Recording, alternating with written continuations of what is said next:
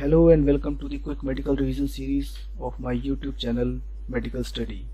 So today's topic is liver and bile, and it will cover all the MCQs generally asked from the bile, and the MCQs which are asked, those points have been marked in bold letters. So go through the lecture. So let us start.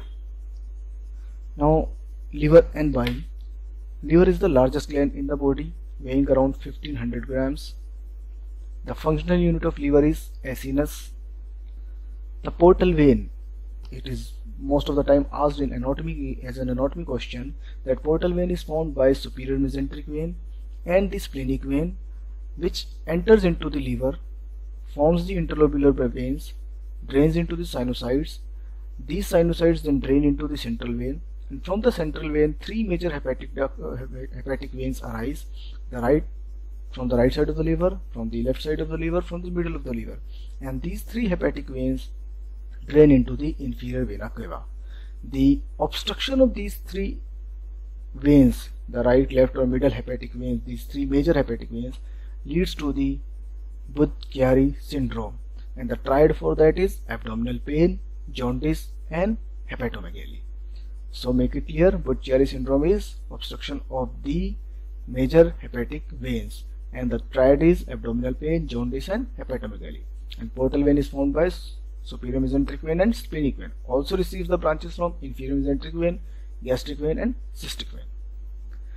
In sinusoids, the portal vein as well as the hepatic artery blood mixes up. Now, Kupffer cells act like macrophages. They are present in the liver. Bile is formed in the liver in hepatocytes. Then from there the interlobular bile ducts arise. Intralobular, these two interlobular bile ducts, then right and left main hepatic ducts are formed, which out of the liver joins to form a common hepatic duct, which joins with the cystic duct, and that forms the bile duct.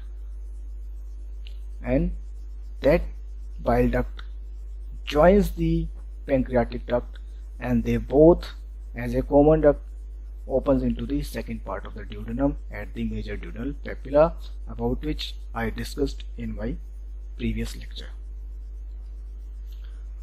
If 3/4 part of the liver is removed, liver has a tendency to regenerate. It is the only organ which regenerates in body, and it can regenerate in 6 to 8 weeks. Oxygen consumption is maximum in hepatic artery, followed by portal vein, followed by hepatic vein. Now, some key points in liver functions. Liver synthesizes plasma proteins, mainly the albumin. Remember this. It do not synthesize the immunoglobulins. Synthesize the other proteins like fibrinogen, prothrombin and the factors 5, 7, 9 and 10. Sometimes this question is asked in the MCQs, that which of the factors are produced by the liver, or except what is not produced by the liver. So factor 5, 7, 9 and 10 are synthesized in the liver.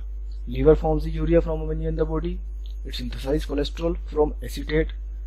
It helps in it does glycogenolysis, gluconeogenesis, glycogenesis, causes the beta oxidation of fat, forming the stearic acid, form triglycerides and lipoproteins, synthesize bile acids and bile salts from the cholesterol, conjugation of free bilirubin, bile pigments, detoxify various drugs, and stores vitamin A and vitamin B12. Now about the bile.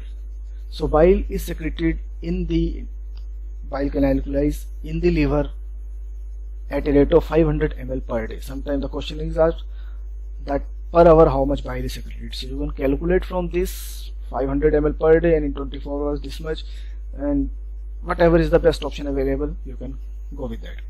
It is alkaline in nature, consists of sodium and potassium salts of the bile acid, consists of bilirubin, biliverdin as bile pigments, and lecithin as inactive form. Lecithin, if gets activated as lysolecithin, it is a cell membrane damager.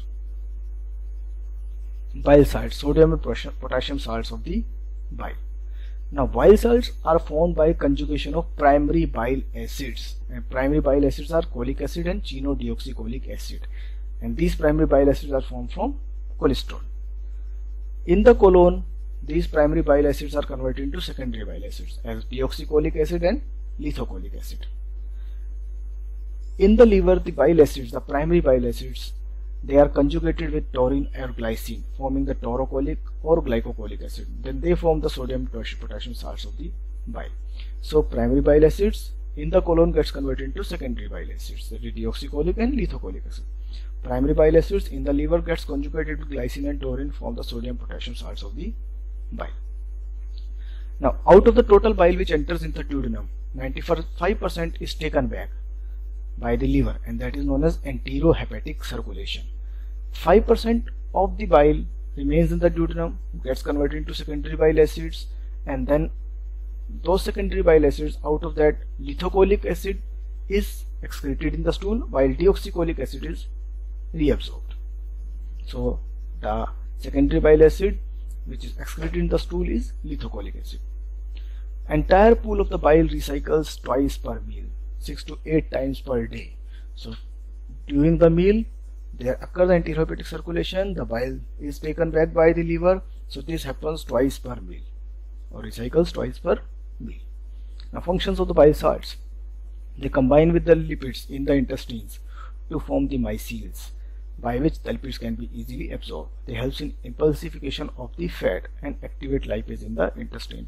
Generally the question is asked from this, that what is the function of bile, and there is a emulsification of the fat is one option, or there is a micelle formation in the intestine is another option, or activation of lipase in the intestine. The golden yellow color of the bile is because of the bile pigments, that is bilirubin and biliverdin, and further said, the gluconoroids of the bile pigments of that is bilirubin and biliverdin give rise to or gives the golden yellow color of the bile. So it is in two ways. If the options consist of bilirubin and biliverdin gives the golden yellow color to the bile, then this is the option correct.